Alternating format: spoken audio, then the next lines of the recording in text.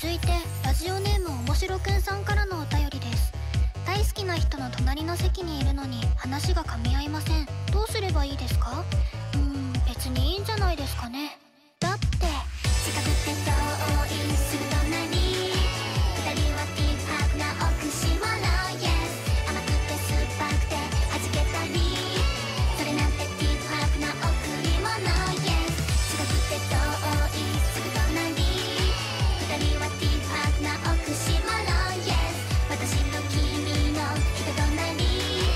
二人はティーパークだ。君は今日も一人